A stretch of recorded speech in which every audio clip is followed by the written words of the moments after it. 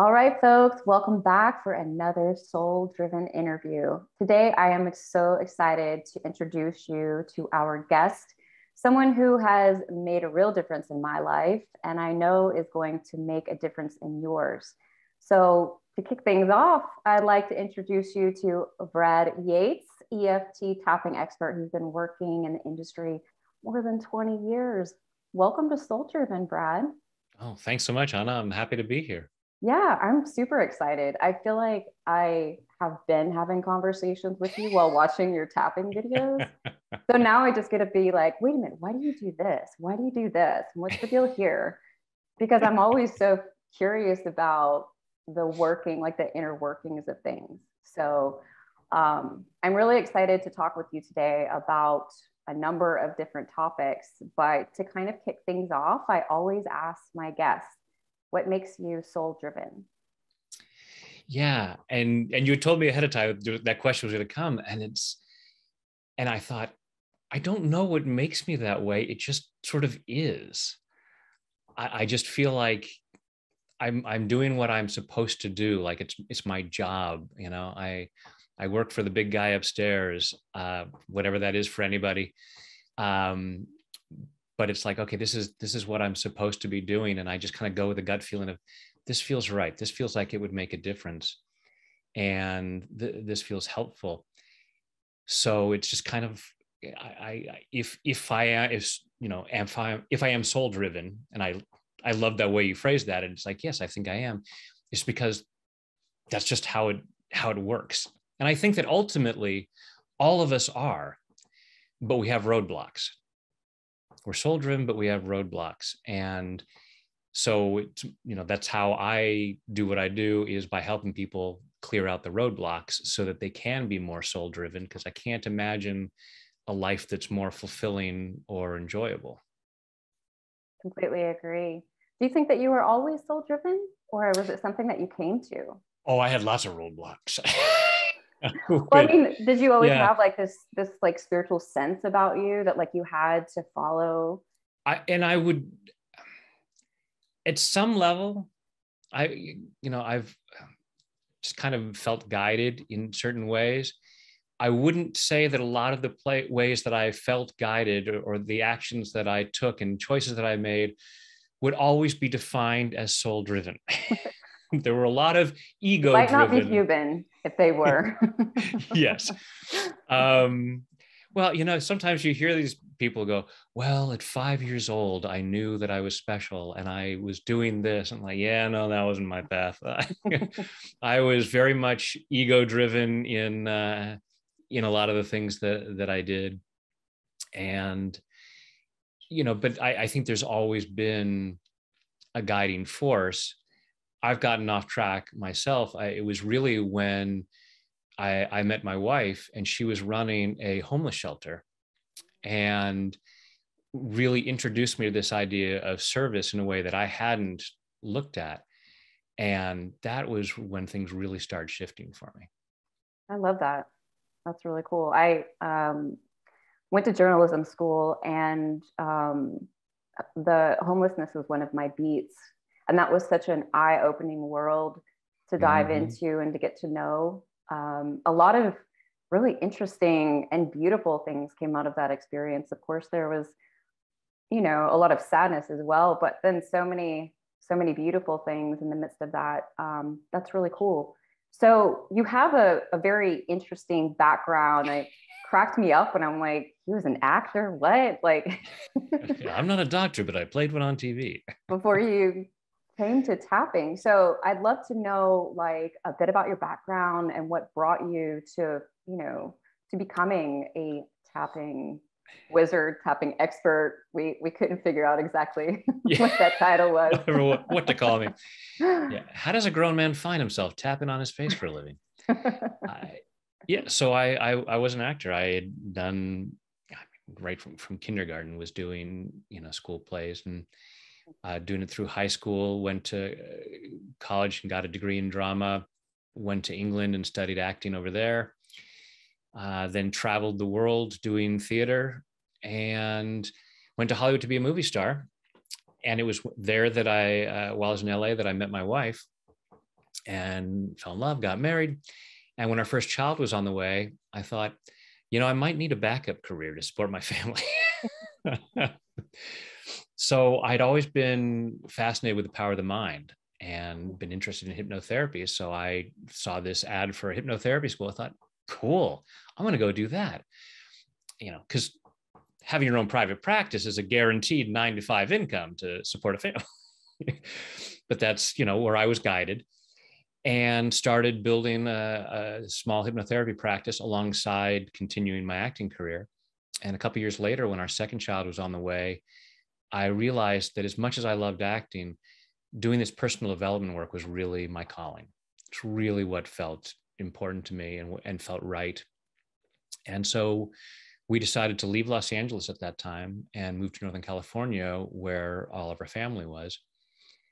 And when we got up there, I heard from some other hypnotherapists that I was in touch with about this energy psychology thing and this tapping thing that people were doing. And hey, there's this conference going on in Las Vegas.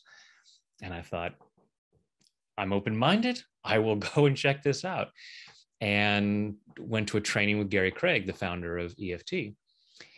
And it's this process of tapping on your face. For anyone who's watching this and doesn't know what EFT is, it's using these acupuncture points, and you're tapping with your fingertips on these same points you use in acupuncture. And it looks a little strange. Now, remember, I'd been an actor. And while I was an actor, I had gone to Ringling Brothers and Barnum Bailey Clown College. So strange things were not, difficult for me.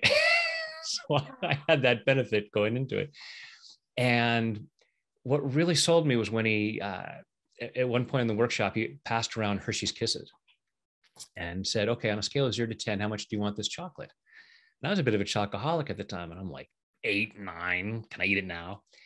He said, okay, so let's just tap, even though I really want this chocolate. It's going to taste so good. Yum, yum, yum, yum.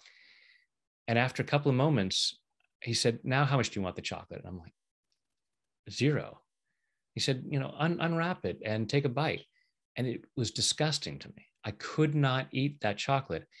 I didn't eat chocolate for 2 years after that. Now, don't anyone worry. I recovered. I get better.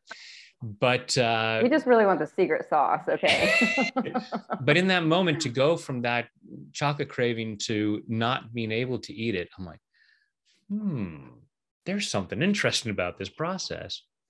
And then the whole weekend at that conference was interesting.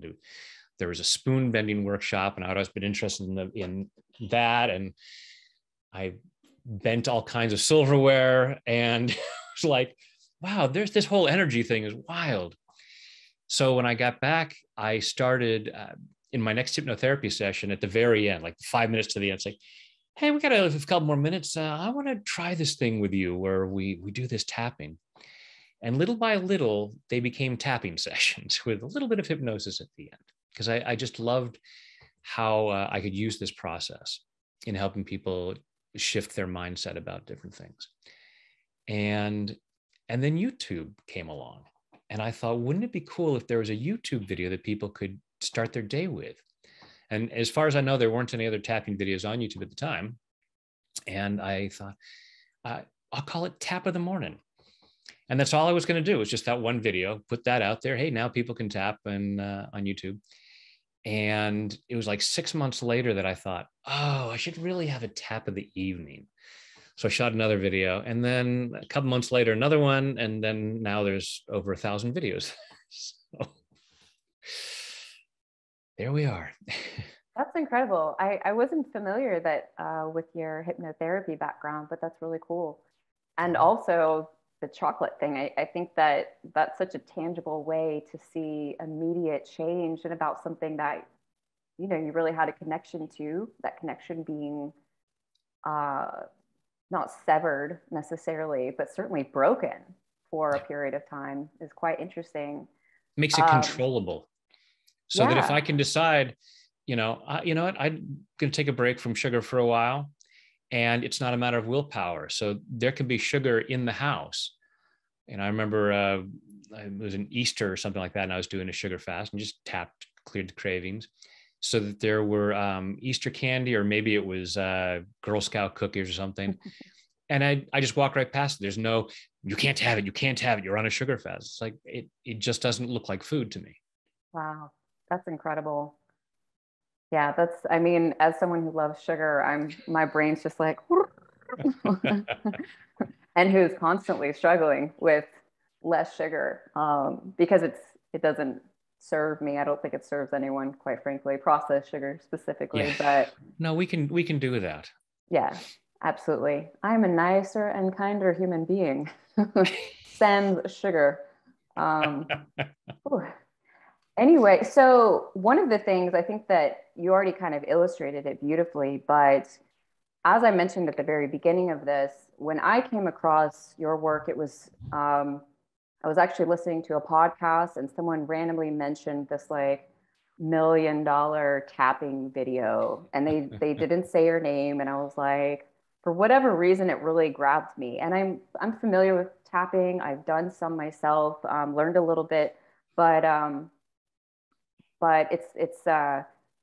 for whatever reason it really jumped out to me, and I am just like in the midst of only about, I think, what, 8 months in now to building my third business. And it's a business like I've never built before. I'm a really practical person. I had a marketing agency, and here I've got this spiritual guide. Like, it's just, it's really been messing with my mind. And finances and like this big shift have been really difficult for me. And it jumped out for me. And so I was like, cool. I Googled and a couple of videos came up, but I grabbed yours, and I loved your approach in that it was like, yes, I'm tapping, for this $1 million, however much, but it's more about so that I can do what I want to do and I can give back to the world. And so it's this circular energetic flow versus what I have seen some of in the tapping community is more just like affirmations, like I'm a millionaire, I'm a millionaire. And like, I'm not, I am not a person who's driven by money, but freedom is my number one value. So I Yes. gotta have it. Yeah. Plus, I like In doing the what I want to society that do. we live in, it is kind of necessary, and it's not bad. You can be soul driven and still be very wealthy. And that's the thing is, a Totally. lot of people don't see that. It's like you're either money driven or you're soul driven. Right. It's like, let's and that's what my tapping videos on that are about, is clearing that misunderstanding and recognizing, wow, as a soul driven person, I can really use that money well. Well, I think that, yeah, you make a very good point. I don't know that I had ever in my head looked at it like I could be one or the other, but I realized in 2020, I have some serious hangups with money, and I needed to start working on that. And when I found your video, I kind of I was like, okay, this felt really good. And this was fun. If I had $1 million, I was like going around my house singing it to my partner. He was like, what? um, but I was like, okay, I'm going to give this 30 days, and why not? Right. It's like a 9-10 minute video. And I'm just curious because I definitely felt the energetic shift for sure. And I really aligned with everything you said. And so I put a couple of videos together, and it was amazing. It was like within just a couple of days, things started shifting for me. And then I started kind of seeing this like shift into my confidence was also changing, Yeah. and the way I felt with myself. And over the past, see, I started this in November, and over the past several months, it's amazing to me what has shifted in regards to not only my relationship to money, the way that I look at money, the flow of money coming into my life. Um, but it has affected other areas where like I interact differently with my clients. Yeah. I am able to, when someone contacts me about a reading, I don't stress about, oh my gosh, are they going to hire me or are they going to book me? I'm just like, cool, I'll answer your question. It's all good. And I'm really curious to understand a little bit of like where this comes from. Like, there's so many questions I have about this. So I guess first kind of my question is, what is it about money that like, why do we, well, we have a lot of conditioning. There's a million reasons why we have money hangups. And money is just energy, but I'd love for you to explain to us that relationship there, because you created this money beyond belief program. This is certainly one of your, one of your specialties. And I'd love just to hear about tapping and finances and what that's about. Yeah. So the extent to which we are not experiencing what we want in terms of financial abundance or health or joyful relationships tends to be the extent to which we're resisting it, because these things are possible, they're available. I know that with certain things, there are some things that are not as in our control as we'd like them to be, and health can be one of those things. But especially with finances, the extent to which we don't have the money we want tends to be the extent to which we're resisting it. And people will say, I'm not resisting it. And I beg to differ. Because money has gotten a bad rap. Most of us, it's almost impossible to, live in this world and not have heard some bad news about money. That people with money are greedy, that you can only make money through doing wrong things or working yourself to death. There's no healthy, joyful, positive way to get rich, according to the stories that most people have passed down. People are taught, well, that's for other people. Our family doesn't have that. We're salt of the earth. There are things that it's noble to not have money. So there's all of these different stories, and many people aren't even aware of what they are. I think it may have been in that program, Money Beyond Belief, where I was tapping with someone on the idea of money is the root of all evil. And she started crying. She didn't, not on a daily basis, thinking to herself, just remember, money is the root of all evil. But it had been ingrained in her. And most people don't even realize that's not even what the phrase is. The translation into English as it's given is the love of money is the root of all kinds of evil. So it's like, yeah, greed causes all kinds of problems. That's how it translates out, not that money does these things. But as kids, when we've learned these things, we're not able to go, Mom, when you say this, is that really what it is? Sure. we take that in, and at levels that we're not even aware of. So we could sit there, go out there today going, I hope I can make more money. Hope I can make more money. Hope I can make more money. Oh, I forgot to call that person who had a job offer for me. I wonder how that happened. Because I'm trying to resist the money that I believe will cause problems in my life. So if having more money would make me a bad person or put me in danger, because as soon as someone finds out that I have more than $25,000 in my bank account, they're going to kidnap me, or they're going to come and break into my house or whatever. And we each have that number in our head. As soon as I make that amount, I will no longer be safe. So that people talk about the financial thermostat. Yeah. So what happens is that when we then have an opportunity to do something that could lead to greater financial abundance, the amygdala in our brain that looks for threats and tells us to go into fight or flight when we're in danger sees that and says, oh, that would lead to more money. It's game time. Let's have a stress response. And I will either feel really uncomfortable, or it will be so subtle that I will just forget to make that phone call. And I will miss that opportunity. And I'll beat myself up about that and go, oh, I'm so stupid. I had this opportunity. But secretly, I'm thinking, I dodged that bullet. And so we're going through this throughout. And so it's recognized, okay, what is that resistance? What is that fear that causes that stress response? And if only we had a good way of dealing with stress. That's what tap-in is. It's stress relief. So as we think about money, we can calm down that stress response and say, you know what, it's actually okay. And money is not the root of all evil. And there are a lot of people making a lot of money doing really good work and then using that money to do really good things. And I could be a part of that. And so it's actually much better for me to have a lot of money. And so we're able to change our mind and break down that resistance that has kept us stuck all this time.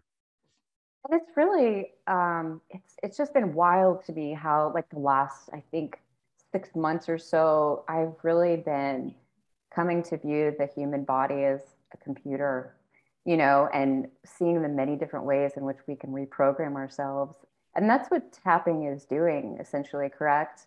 And it's also, is it so effective because you're tapping on these points and then releasing this energy while you're saying things like positive things? Like how does that work? Yeah, and the exact mechanics of why tapping works is still being figured out. We have a lot of theories. Yeah. Originally it was based on acupuncture. For thousands of years in Chinese medicine, they said there's energy flowing through these meridians. And when the energy gets stuck, things don't work so well. So you stick needles in these key points to get the energy flowing naturally again. Oh, wait, we can just tap with our fingers, get the same effect, get that energy flowing naturally, and we feel better. We have a growing body of scientific research showing that the tapping reduces cortisol levels in our bodies, the stress hormone. It affects the vagus nerve, so the polyvagal system that modulates emotions and things like that. We can find that the points that we use are points of, even though they've been used in acupuncture for thousands of years before they could identify this, we now have ways of seeing that these are points of lower electrical resistance. And when we tap, it's a process called piezoelectricity. And the compression of the nerves in these points sends an electrical signal to the brain that's a calming signal. So it calms the brain down. So there are all these different ways. It may be one of those, and the others just sound like good theories. It may be all of them. But the basic result is that it's a calming down of the stress system. So when we're looking at these things like money or whatever else it might be that we want but are not getting, looking at, okay, that's because there's some resistance, there's some fear there. That fear is a stress response. So if I'm calming that stress response down, I can now look at it and see that was a misunderstanding. What I thought was so scary is not scary at all. I love And that. then that creates all kinds of openings. Yeah, absolutely. Well, one of the things that I really saw pretty quickly was just how connected it is to self-worth, like Oh, especially yeah. finances.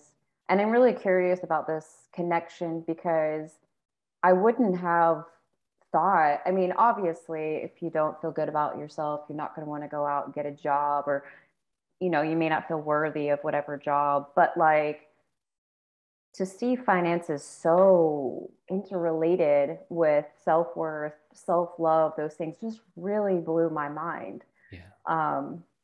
And I think one of your videos, you're like, so I realized that my real job is actually just like teaching people how to like Love love themselves. themselves, right? And I was like, Yep. yes, I Yeah. know. So what is that connection? Or what do you think that connection Yeah. is, I guess? We have unfortunately, too many of us have a lot of programming about our worth. And it's usually not, no, you're worth everything. We have all kinds of messages that have been said to us bluntly, or it's just been inferred. And it may just be our own interpretation of events telling us, I'm not good enough. Yeah. And if I'm not good enough, why would anybody give me money? Why should I have nice things? I'm not worthy and deserving of that. If I put myself out there, I'm only going to disappoint people. Why would I want to do that? Why would I want to, show up and put my services out there? Hi, I'm open for business. You're really going to be disappointed, but I hope you'll come and give me some money anyway. It's like we're constantly waving people off, telling them, don't even bother. And we don't realize it. We sit there going, it's like we've got those flashlights they use on the runway, saying, don't land here, don't land here. We're out there going, why isn't anybody showing up? Why is my business so bad? And it's that because of feelings of not being worthy. I think it's probably the number one issue for most folks is not feeling good enough. And it's such a misunderstanding. We are magnificent children of the universe, and we are worthy and deserving of the best this world has to offer. And there's so much evidence of that if we allow ourselves to pay attention. Like right now, everybody, you're breathing. The universe is saying you are worthy and deserving of this oxygen. And we can say, oh, but that's just oxygen. Yeah, try going without it. It is vital. It is far more vital than any amount of money. Kind of key. Yeah. Or help.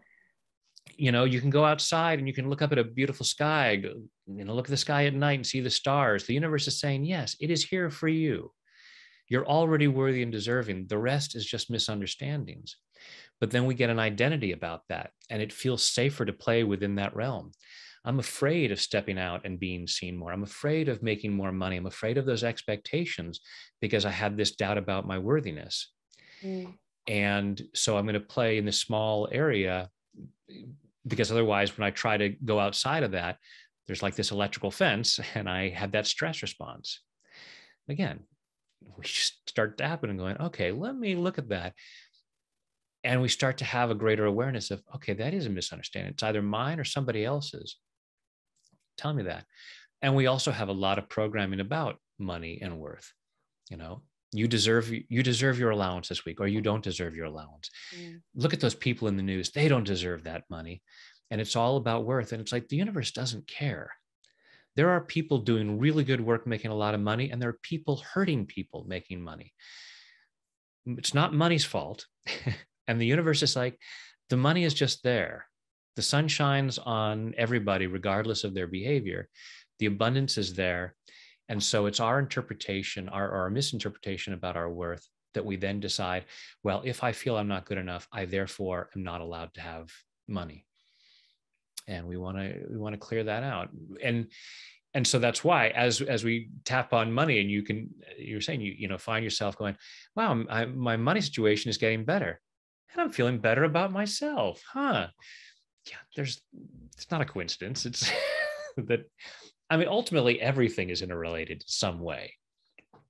Well, it's just fascinating to me because, like in my own work with my spiritual team, if you will, they're constantly bringing me back to self-worth, to loving myself. I'm like, I want to do this and I want to do that, and I got this plan and that plan. And they're like, that's awesome, that's great, but this needs work.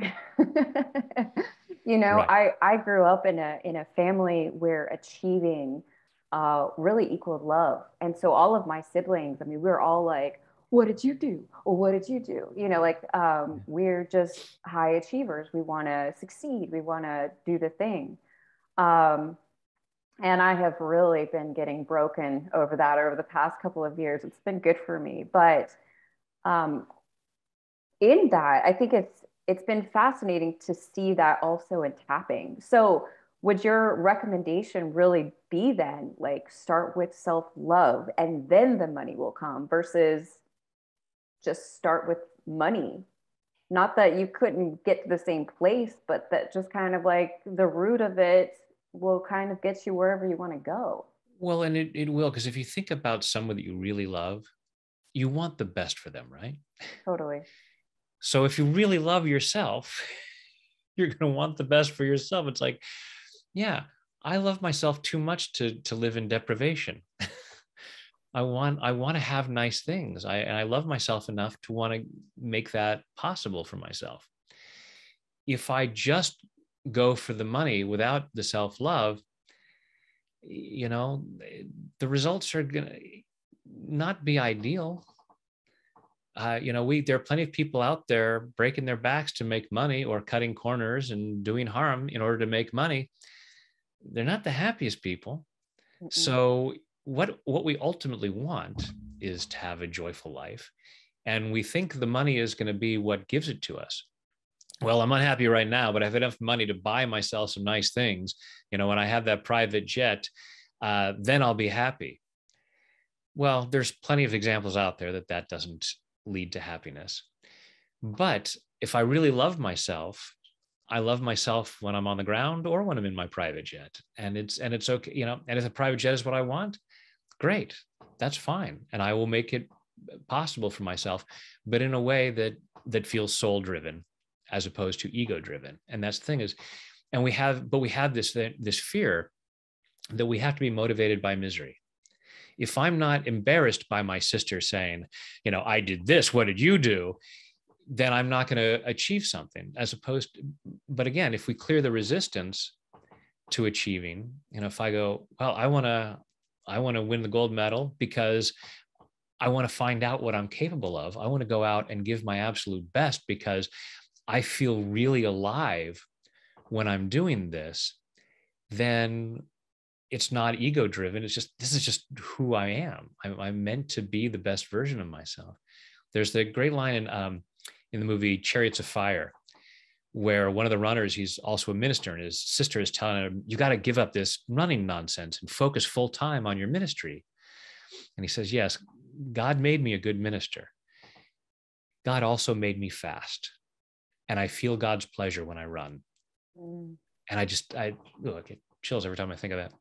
And it's finding that thing of, you know, if as we clear our resistance, we're going to achieve it at the right level, at whatever the most ideal level is, because we're loving ourselves. It's an act of love to ourselves, as opposed to a in your face to somebody else to prove something. Yeah, well, it flips that like achieving mentality that's like all about the ego into fun too. Like that's what I was really feeling when you were talking about that. It makes achieving fun, you know, like achieve for myself, achieve because I want to see what I'm capable of versus Yeah. like I gotta win because I gotta beat so and so or whatever the case may be, you know. Yeah. Yeah. I don't have over 1,000 videos on YouTube because I'm trying to be the guy with the most tapping videos on YouTube. There was never an attempt to, I've got to have, it's just like, oh, this would be a cool video. I think this would really help people. It's just like, what?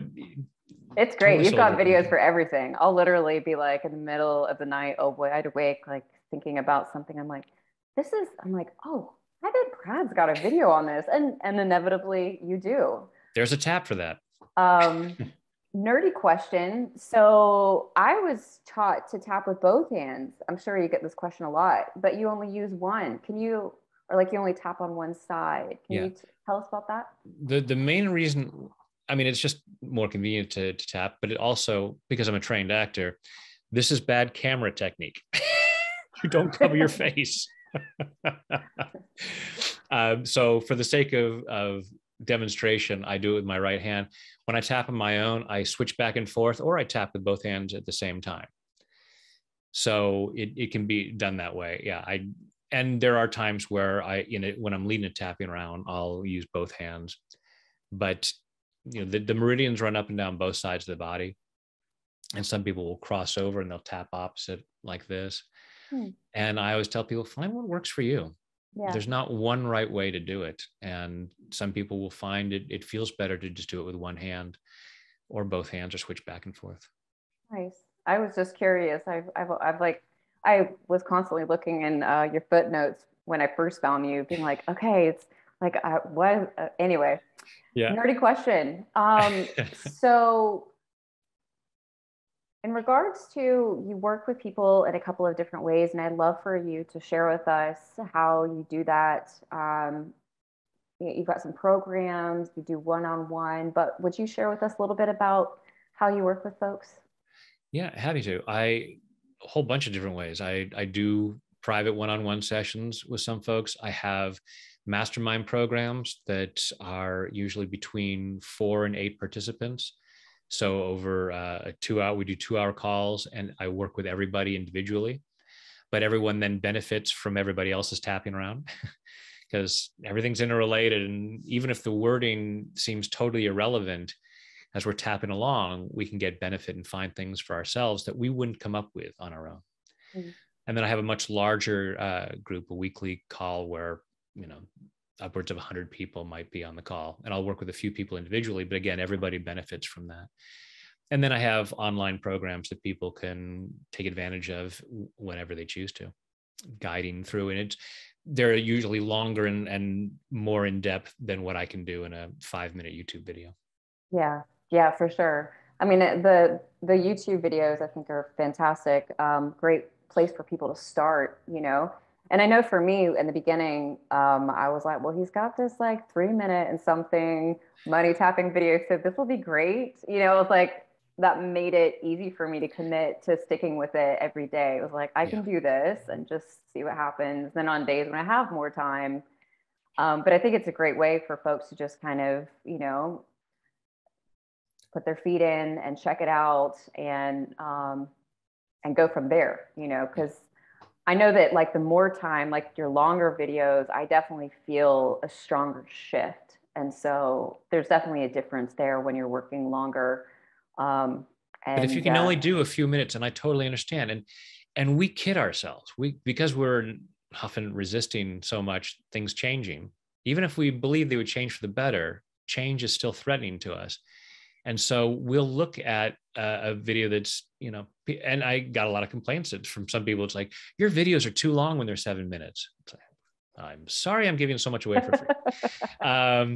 But I understand that mentality, because we have this high pressure society where we don't have time, but we will spend 3 hours binge watching something on Netflix, and we won't allow ourselves, or exactly on social media, looking at things that upset us, things that don't benefit us all.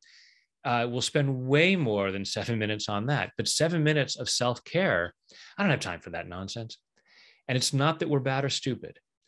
It's not that we're weak or lazy. It's just that we have programming about what's acceptable. And there is a part of us that says, yes, but if I do that, things will change.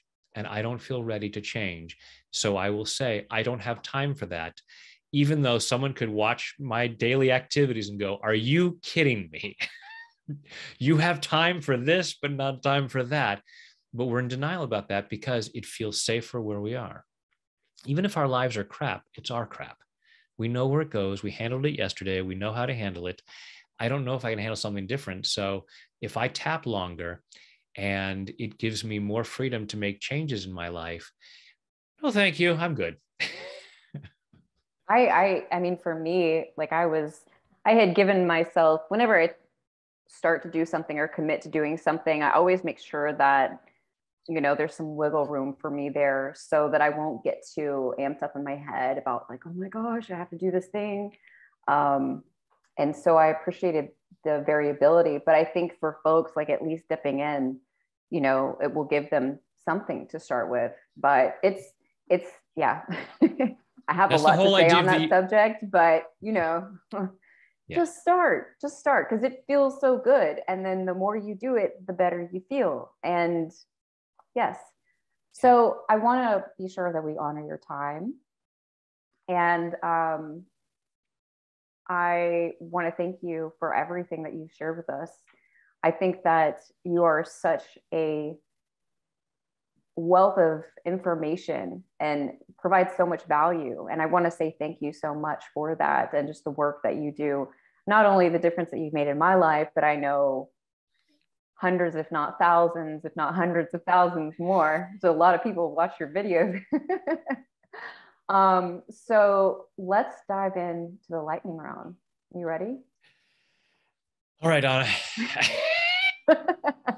Even though I'm afraid I'm going to screw this up. I'm sure I'm going to get the answers wrong. The great thing is there are no wrong answers, right? Oh, good. Okay. Number one, what is the one habit that you can't live without? Good or bad habit? Doesn't matter. I've gotten everything from sex to meditation to running. I mean, like, it just doesn't matter. Well, I mean, the easy answer is tapping. For me, it's the first thing I do in the morning. And tapping can be used to enhance benefits, not just we're clearing out bad stuff. It's not that, oh, Brad taps first thing in the morning, he wakes up in a bad mood every morning. No, it's like, I want to be as open to things being as good as they can be today. So that is probably the most important habit that I have. I love that. That's it. I dream intensely, so I wake up grumpy and slow sometimes. So maybe I need to work that in a little bit.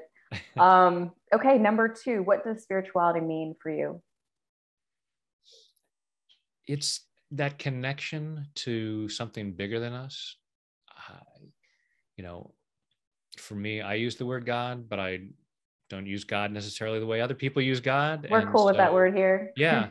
And so, it's funny if I say universe in a video, people go, "You need to say God," and if I say God, people go, "Nah, you turned me off as soon as you said God." So it's like, all right. God is love on the Um, Soul Driven podcast, and yeah, so whether that is Buddha to you, Jesus, absolutely. whatever, it is Yeah. all I am welcome. not talking about an old man in a white robe, Yeah, unless that's who it is for you. And hey, go with it. do God of you? your understanding. Yeah, And knowing that a lot of people, because of past experiences, it's a trigger word for sure. that creates a block to spirituality. That's where religion and spirituality often veer off, because it can ultimately, religion should be a spiritual practice, but it can get in the way for some folks. So for me, it's feeling that connection to a higher power, and doing what I can to be of service to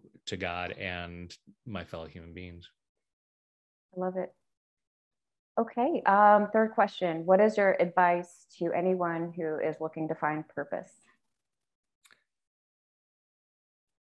Well, I have a tapping video.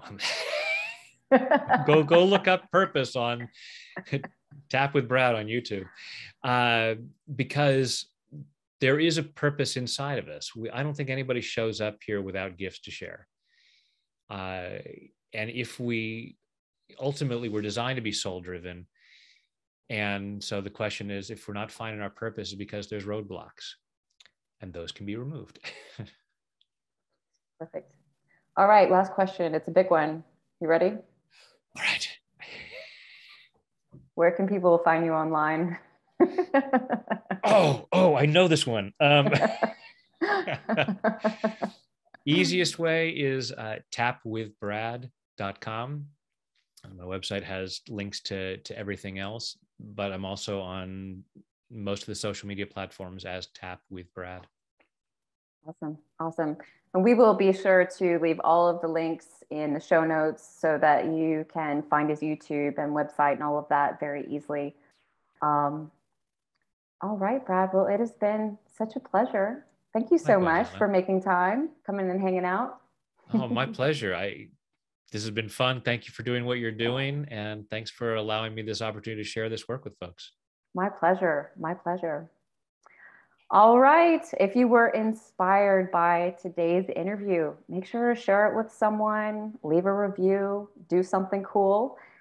Be sure as well to join our email list where you can sign up to receive podcast updates and helpful resources. Thank you again so much for being here with us this week. And don't forget, when we invest in ourselves, the world benefits. Until next week.